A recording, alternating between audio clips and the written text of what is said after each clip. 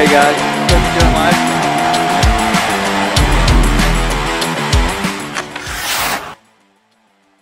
What's going on, guys? It's Coach Jeremiah, Coach Aaron from 814 Hockey, and today we're going to talk about off ice. Man, how important is off ice training? It's super important to be a multi-sport player, sport athlete. It's super important, especially younger ages. I agree.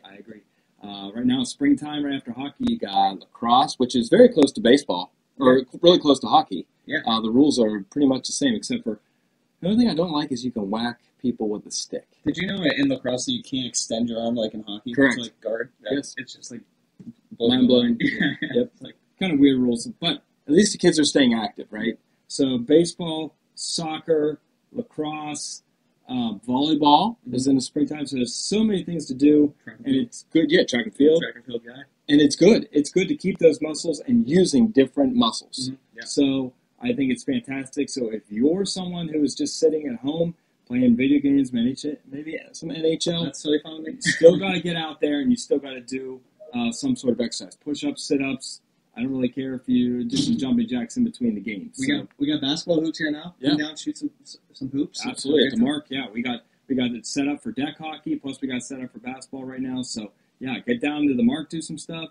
Get outside your house and do some stuff. And it's so important to do more than one sport, to just work those different groups and give your mind a little mental break, right? And, I mean, when August rolls around, you're chomping at the bits to get out on the ice. I'm chomping at the bits already now. It's been 2 weeks. So, all right. So make sure you're out there. Make sure you're staying healthy. Make sure you're continuing to grow, get stronger, and we'll see you sometime in August. All right. We're back with our NHL predictions. Now, we are doing this video one day early, so I guess technically it could change, but most likely these are the matchups of the NHL teams going into the 2022 playoffs. So why don't you start us off with the Capitals and the Panthers? Yeah, so my little brother just got a dog and named him Ovi, so I kind of want to go with the Capitals, but the Panthers are red hot right now. They are. Jonathan Huberdeau's unreal, 85 assists or something with one game left. It's crazy. That's that's going to be a 10-year record. It's got to be some kind of record. 85 First assists. Panther, Sure, it has to be. absolutely. So they're exciting to watch. So I'm going Panthers here. What about you? I'm going Capitals. I can't go against the Panthers or against the Capitals. Ovechkin, Kuznetsov. I mean, they turn it on in playoff time. Let's be honest. He's a killer. He's a gamer. He is. A gamer. So He is. I don't know. I'm going to school in Florida. I want to see more Florida wins. Tampa getting 2 wins the last couple of years. It's good for the state of Florida. Good for hockey, in my opinion. I agree. If you want to go, You used to live in Virginia, if you want to go you're a homer, for I'm a homer. that's true. I guess a little bit homer. But if you really want to go for the best in the NHL, absolutely you want the Panthers to win. But you can't count those Capitals. Yeah. Moving right along, we got next is Toronto and Tampa Bay. This is a no-brainer. This is a great matchup. No-brainer. If anybody picks Toronto, you're just a this- contrarian. This might be the year. Austin Matthews, 60-goal scorer. No. No hope in goalie, though. No. But I'm taking Tampa. Kucherov, Yeah. dangerous, Vasilevsky. Yeah, all that crap for all that crap for a Tampa Bay. Yeah, I got to, pitch a little bit for the No other way. teams. No way. No. Vasilevsky's unreal. He's unstoppable in the playoffs. No. Nope. Okay, Nope. Well, you know what? Nope. Let's move on to Boston Yeah. and Carolina. Yeah. I actually have the underdog here. All right. Who do you think the underdog is? Who do you think the underdog? I think Boston's the underdog. Oh, I think Carolina's the underdog. Carolina has been red hot lately. Boston's been struggling. Boston's tough. I mean, defensive team, they're tough. They're tough, but this rendition of the Bruins is much older than past. Correct. These Carolina guys, hungry guys. They are. They're younger. Freddie Anderson in net for them. It's hard to go against Freddie right now. I think it's tough. I think Carolina's going to win. I do believe that they are underdogs until they can really kind of prove themselves to be otherwise. That's fair. Boston's a veteran team. They're going to play a good defensive team. And in the playoffs, if you have a good goalie and you have good defense, it does matter. So and I think Carolina's got both those right now. I agree. More so than Boston, at least. Yep. This will be a great series, but I think Carolina wins. That's probably a 7 game. A lot of these Eastern teams, 7 game series. The whole East. Let's just moving on. Yeah. Rangers, Penguins. You going to homer pick? I'm gonna go Rangers. just He's because an idiot. Panarin. He is. a minute Did you see that video yesterday of him? No. Puck protection video? Yeah, highlight on. We'll have to look at it after this. But it was nuts. Panarin just dancing around 4 guys and just puck protecting against them all. Yeah, no problem. I mean, he's just like a grown man against children. Timeout.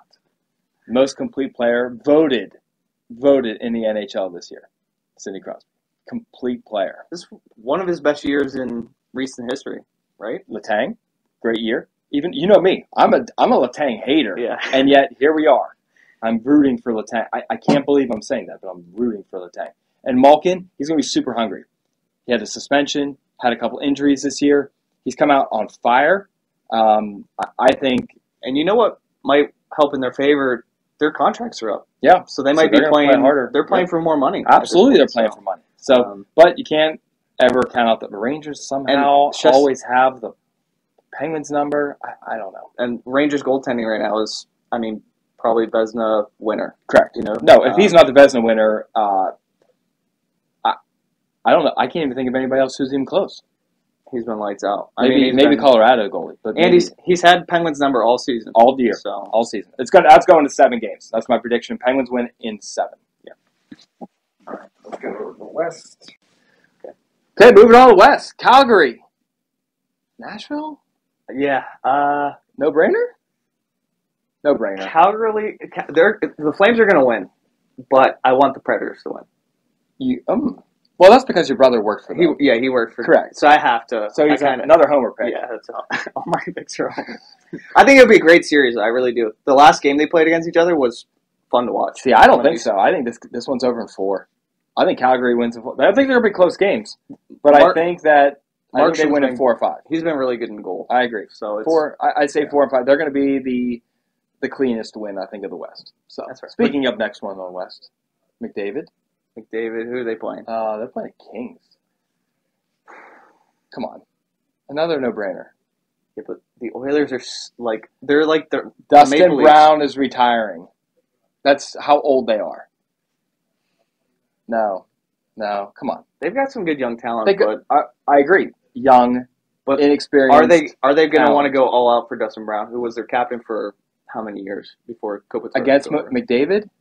Yeah, but they're like the Draisaitl? They're like the Maple Leafs. Draisaitl, McDavid. But you took they just crushed the Penguins. Crushed the That's Penguins. why the Rangers are going to beat the Penguins. I mean, no, I'll take McDavid, Draisaitl. How many? It's going to 7. It's going to 7. But all right, I got the Oilers in 6. Yeah, Oilers in 6. All right, I think it's going to be a good series, but I think the Oilers still go. All right, we know this. No brainer here. We don't have.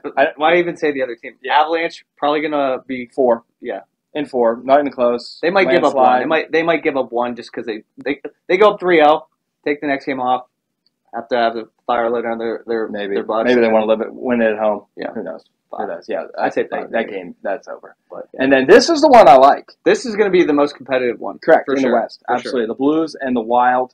A lot of no-names.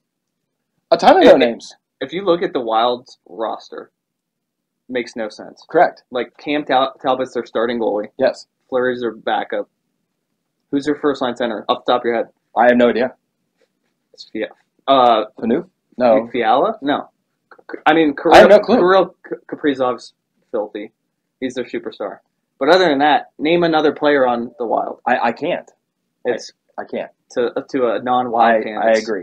I agree. But they're sneaky good. We talked about this a little bit earlier. They are very sneaky good. I haven't been paying attention. And someone told me that Minnesota's going to be in the playoffs. I go, what? Yeah.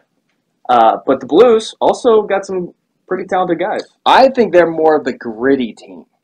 Don't you think? More so than the Wild? Yeah. They're both gritty. They're both gritty teams. I just think like the Blues have just been having the claw every step of the way this year. Yeah, it just feels like every time I watch a Blues game, they're down 3-2 and they have to claw back to win the game. Yeah. Or every time I watch them, every time I watch a goaltender, like he has a good game, then a bad game, and he's just My fantasy team knows the struggle. Right, it's just been a struggle for them, and they're still there. So I think that they have nothing to lose and everything to gain. So I'm going the Blues in 7. I think it comes down to home ice advantage, and I think Minnesota has it right do, now, yes. unless they lose it tonight. Correct. And I This think game actually does matter. This game matters for them. So as of right now, I'm going to say Wild. If the Blues jump them in 7? It's going to 7 no matter what. I think it's going to 7. So a lot of 7 series between the Eastern and Minnesota, and then we got like 4, 5s, and 6s in the top 3 in the West. So who you got winning overall the whole Stanley Cup? Who you think? Who you picking right now? Well, if you had to pick right now. If I had to pick right now, is Jari back? I don't know. If Jari's back, it's Penguins against Colorado. Okay, I think if Jari is not, then I'm going to go with Tampa Bay and Colorado, and Colorado's winning it either way. I think Colorado has too much pressure on them right now. I think they're going to lose it. I think the Panthers are... You're such a doubter on your own team. I know. Dude, McKinnon, McCarr, I named a drill after them. They're a staple of my fantasy team. I don't think they have it this year. Who is this guy? I don't think they have it this year. I want them to. I'm taking Nashville, but I don't think that Colorado's going to win. Give me a break. No, Colorado, I hope they win. I think Panthers, it's Panthers' year. But if not, Panthers have like 4 or 5 more years to win it. So I'm taking Panthers. Who is this guy? All right. So do you believe that it's summer already? We have so much stuff going on at the Mark here in the next month. It's crazy. Ice comes off, and next thing you know, we have roller skating and off ice and basketball and swimming and so many other things going on. So why don't we talk a little bit about that before we leave today? Well, it's funny because the whole week that the ice is coming off, we're like, oh, we're going to have a lot more time on our hands, and then we are like even more busy. It's gone. It's gone. Between the grant writing and the advertising and just everything. All the extra. Thank you, Trevor Kreiner, by the way, for sponsoring the video. So. Thanks, Trevor. So why don't you talk a little bit about roller skating? When are we starting? Yes, we're starting June 13th. Roller skating? No, roller skating. Oh, roller skating is May 10th, 1 to 3. Tuesdays and Wednesdays. Yep. Come bring your rollerblades. Come bring your stuff. And if you don't have any, we have some here. Yep. Limited quantity, but it's a good time. It's a good exercise. I agree. I love doing it. Yeah, and we can't both wait. have rollerblades. I can't wait to get my rollerblades on and get out there. So yeah, May 10th, Tuesday, Wednesdays, 1 to 3. I'm sure we'll add some more times when the summer comes, but right now that's where we're at. So, and then the big one, off ice. Baseball's going to be over. Soccer's going to be over. Lacrosse is going to be over. School's going to be over. Yep, you're going to be looking for things to do. So June 13th, we're starting on what days are we doing that? It's Monday, Wednesday, Friday. Monday, Wednesday, Friday from 9 a.m. to 11 a.m. We're going to meet right here at the Mark. We're going to do a little bit of running. We're going to do some exercises, and we're going to work on like a little bit of a skill, whether it's shooting, passing, stick handling. So make sure you bring a stick, preferably not your game stick. Bring something that you're a little okay with getting beat up a little bit. But yeah, it's going to be a great time. I can't wait for those 2 things. Swimming. After you're done with your off ice, go jump in the pool, cool down a little bit. I know my kids will definitely be running in there jumping. So, yep. And then what else we got going on? We got basketball, right? Yeah, the basketball hoops are up. We've been doing some gaming. Yeah. We've been getting out there, and we have bragging rights over Bill and Logan. That's right. Yeah, we did beat Bill and Logan the other day. This 40-year-old still has a little bit left in him. So if you have any questions, please call the Mark, 814-724-6006, or you can email both me or Jeremiah at Aaron@Marc, M-A-R-C, the number 4, fun, FUN.com. You could also get us on 814-hockeyacademy@gmail.com if you need to get us with it there. So don't forget, get your merch, right? We have posted that. It's on Facebook. I mean, we got to get the jackets back out. And we got to get some hats. We got to get the hats. They were back ordered, so yeah, we're waiting on those. So can't wait to have 814 hats. So, all right, for Coach Aaron, for Coach Jeremiah, we'll see you guys next time at 814 Hockey Academy.